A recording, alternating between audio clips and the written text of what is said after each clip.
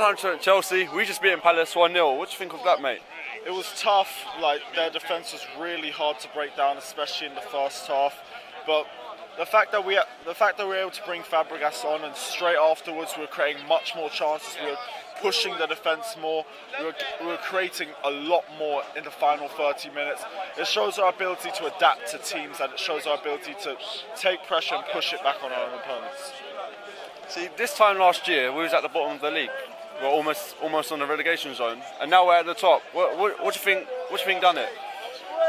Sacking Mourinho, and to be honest, last year, if you asked me last year, I would have been pissed off about sacking Mourinho. But when you take a look at what about his entire reign, yes, we won a league title. Yes, there was a lot more cons than there were pros. For example, all the players that we sold, all the lack of rotation, the consistent stubbornness. I feel like we all were a bit nostalgic about Mourinho last year when he got sacked, but as it's completely changed now, happy. Yeah. Not much else I can say complain. about it. Yeah.